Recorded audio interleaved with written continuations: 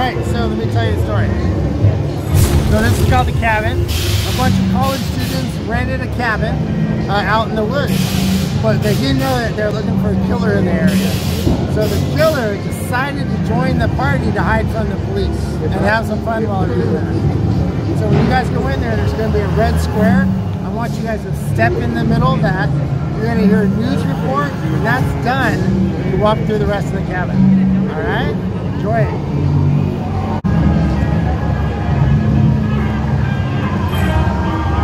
Return now to 8点，风铃从 Patrick 收听。